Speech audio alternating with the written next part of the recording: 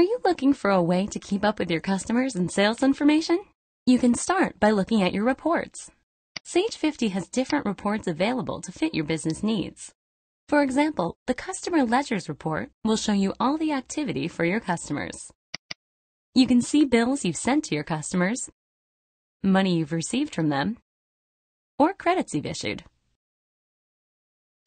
Want to know how much money is owed to you? Take a look at the Aged Receivables report. You can see how much money each customer owes, so you can send statements or reminder letters to these customers in order to collect outstanding balances. Or maybe you'd like to see how much money you're making from your customers. Take a look at the Customer Sales History report. You can see the total sales and gross profit for each customer. If you collect sales taxes, you want to go to the Taxable Exempt Sales report. It will show the tax amounts you owe to each sales tax agency.